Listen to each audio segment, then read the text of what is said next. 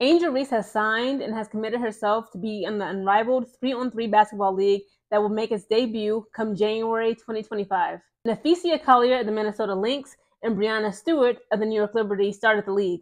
Unrivaled is for the WNBA players who may or may not want to go overseas, right? It gives them chances and just time to actually earn more money and actually just stay in the States. Because I believe Unrivaled, it'll actually be set in Miami, Florida. All players who are in the Unrivaled 3-on-3 league will receive six-figure salaries plus equity. Angel Reese is a very smart businesswoman. This is a very good look for her. Also, not only is it more opportunity to make more money for Angel Reese and get more endorsements and sponsorships, it's also a chance to actually improve upon her game and play against the big leagues such as Jewel Lloyd, Enrique. So many women is going to be who have also committed to the 3-on-3 basketball league Unrivaled. So again, Angel Reese will be getting her bread up, getting her money up, and along with her skills. I'm just concerned that Angel Reese, along with the other ladies who are playing in the Unrivaled competition come January, hopefully they can just stay as healthy as possible, don't overwork themselves, don't burn out, and avoid injuries as much as possible. So other players that will be coming to the Unrivaled League, 3-on-3 basketball league come January are Enrique, Jewel Lloyd, Kelsey Plum, Ryan Howard, Kalia Copper, Jackie Young, plus 20 more players. So there are some big-time investors who are invested into the Unrivaled Basketball League for Women 3-on-3 this January. Investors include former soccer star Megan Rapinoe.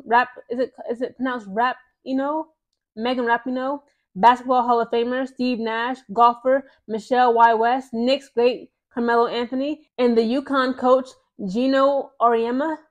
Ex-ESPN president John Skipper and ex-Turner president David Levy are both on board to help with landing media right deals for the Basketball League 3-on-3. Again, Angel Reese is doing her thing. All the ladies, I'm so proud that both Naphesia Collier and Brianna Stewart have come together to actually come up with this league for women to play in the, after the WNBA season ends, because I miss it so much. I know I'm not the only one. I miss the WNBA game so bad. Next Monday, Team USA will take on, I believe, is it Germany? Or no, Spain. No, I'm sorry. Team USA actually takes on Team Japan next Monday. And again, there's only 3 games that they'll play in the Olympics, and that'll be over with. And hopefully, finally, it'll go by soon, and then we can finally get back to the WNBA. But once the WNBA season ends in September, come January, we'll have the 3-on-3 basketball Unrivaled League that we can still enjoy some of our favorite players, such as Angel Reese, come January of 2025. Again, Angel Reese is a smart businesswoman. I like this idea, just as long as she stays healthy and fit to, play on the off season and during the on season. Again, I'm gonna insert pictures here. Angel Reese right now is currently in Paris supporting the men and women's basketball league and also all the other, Team USA sports divisions, and she's been looking great. She's modeling, okay? She's 6'3". The girl is serving body and looks, okay? While she out there in Paris. She took a photo of freaking Anna Wintour. Okay, Anna Wintour, the freaking fashion icon. Okay, Angel Reese is on the up and up.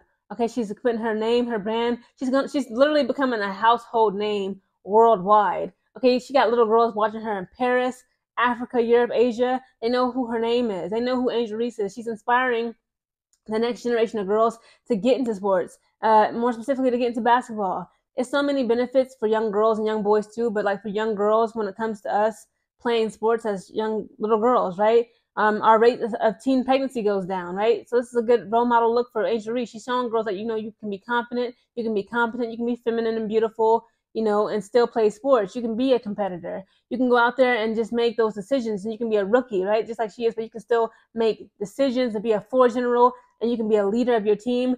And you can be beautiful and intelligent. You can go to school, get a degree, and join the WNBA and make that change and make a huge lasting impact on the next generation. Now, I have to also go into this topic. Is Satou Sabally, is that how you pronounce her name? Satou Sabally? Is she a traitor? Now, Satou Sabally, I like her. She's 6'4", right? And she's actually my birthday twin. Satou Sabally, she's actually born April 25th. Okay, I believe 1997, 1998. So she's about 2-3 years younger than me.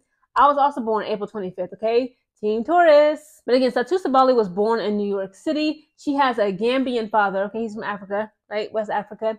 And she has a German mother, right? But it was this Monday, Tuesday, when Team USA took on Team Germany at the exhibition game for the women's basketball. And I was like, is that Satou Sabally? Not only was it Satou Sabally representing for Team Germany, it was also her sister. I'm like, no, wait a minute. How is this like?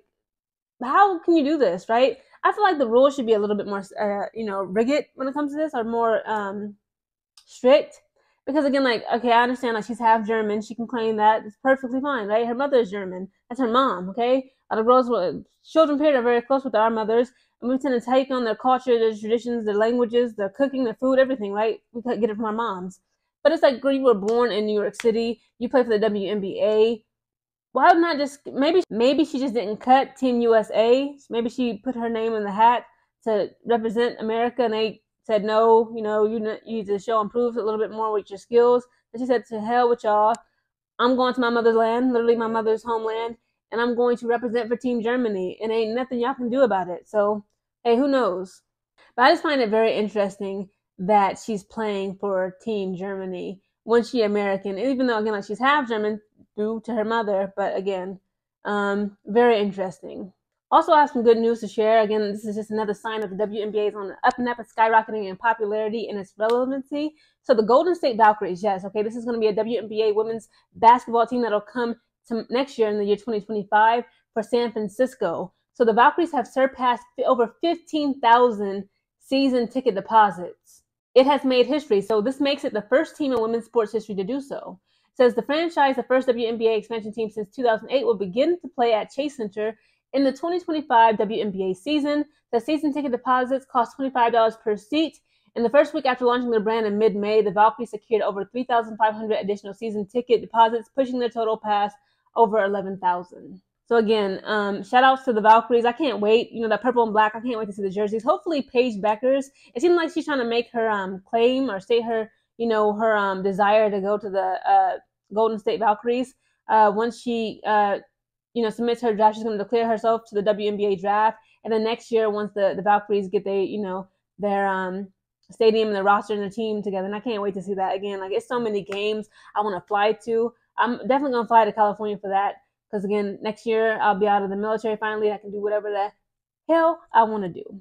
Again, the WNBA is on the up and up. It's on the rise. Angel Reese is on the rise. I will be seeing her on the 3-on-3 basketball league for Unrivaled come January.